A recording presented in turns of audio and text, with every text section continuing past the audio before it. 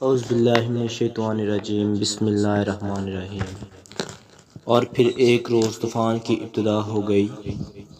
سب سے پہلے ایک خاص تندور سے جس کی نشاندہی کر دی گئی تھی، وہاں سے پانی ابلنا شروع ہوا، وہاں سے پانی نکلنا شروع ہوا، اور وہ پانی اتنی تیز رفتار سے اور اتنا زیادہ نکلا کہ اس نے آہستہ آہستہ نزدیک کے تمام علاقوں کو گھیر لیا اور انہیں سیراب کرنا شروع کر دیا۔ پھر زمین کے سوتے کھلتے چلے گئے اور آسمان سے زوروں کی بارش شروع ہو گئی۔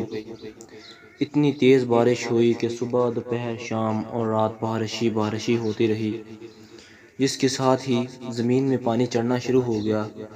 توریت کے مطابق 40 دن اور رات مسلسل بارش ہوتی رہی۔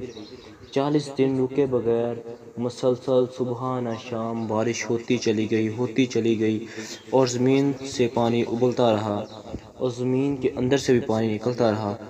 5 ماہ تک برابر چڑھتا رہا۔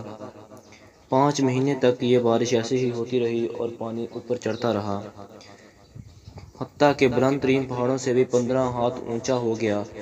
توریت ہی کے بیان کے مطابق اس وقت حضرت نوح کی عمر 600 سال 1 مہینہ 17 دن تھی۔ مشہور صحابی حضرت عبداللہ بن عباس رضی اللہ عنہ سے روایت ہے کہ طوفان نوح کے بعد کشتی سے اترنے والے افراد کی تعداد 80 تھی، اور بعض میں ان 80 لوگوں نے ہی طوفان نوح کے بعد آبادی شروع کی۔ انسانیت کو ان لوگوں نے پیدا کیا، تمام انسانوں کو انہوں نے پیدا کیا۔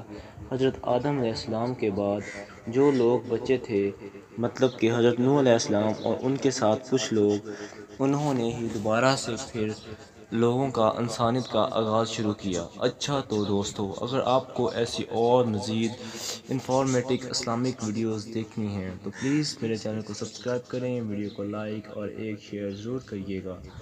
Thanks for watch. اللہ حافظ۔